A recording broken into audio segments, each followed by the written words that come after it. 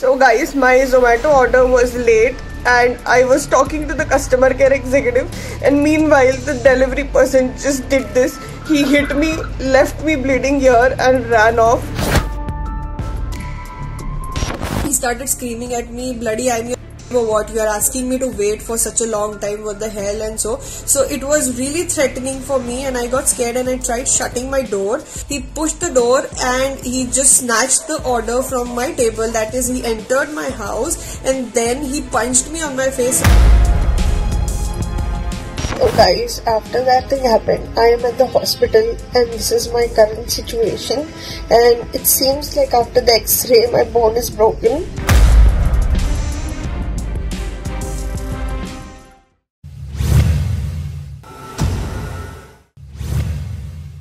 सत श्री अकाल, तुसीं देख रहे हो रंगला टीवी ते मैं हाँ तुहाडे नाल जसप्रीत। अजकल दौड़ भज दी लाइफ दे विच जेकर सानू खाना बनाउण नूं समां नहीं मिलदा तां असीं ऑनलाइन ऑर्डर कर लैंदे आ, जोमैटो तो ऑर्डर कर लैंदे आ तां 15-20 मिनटां दे विच खाना साडे कोल हुंदा है।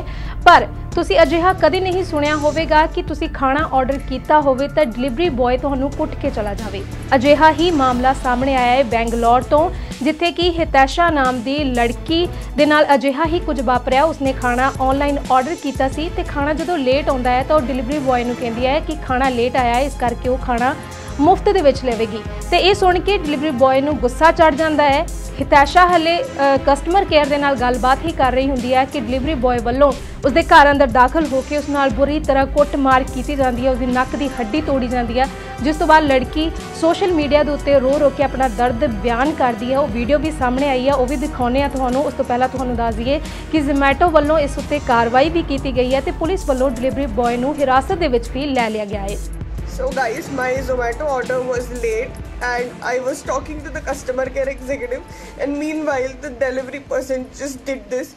He hit me, left me bleeding here and ran off. Please share this video with everyone. Guys, let me tell you the story, the entire story. I ordered food from Zomato because I was working since morning, and then I ordered around 3:30, which was supposed to get delivered by 4:30, and I did not get my order on time. So I was constantly, following up with Zomato team, like either give me a free delivery for the same or just cancel the order, because this is not the thing. You promise something and you deliver something else. So that thing happened, and then the Zomato delivery guy came here. What he did was, he was so rude. He was freaking rude, and because I have sushi with me, so I usually don't open my full door, so I was just talking him through a small slit from my door, and I just told him, bhaiya you wait, because I need to check with the team, either they'll make it free or I don't want the order. And I already gave him the choice, like, I don't need the order, so you just take it, I am okay. But he refused to take the order back, and then again he started screaming at me, bloody I'm your what, you are asking me to wait for such a long time, what the hell, and so it was really threatening for me, and I got scared and I tried shutting my door so that he could not harm me. But before that he pushed the door, and he was so huge. He pushed the door and he just snatched the order from my table, that is he entered my house and then he punched me on my face so that I don't get back to him, and he ran away. And sadly, nobody in this premises care to hear anything happening. Nobody responds to any such thing happening, and being a single girl staying, it is so dramatic, like, people do not come up to you, so which is insane.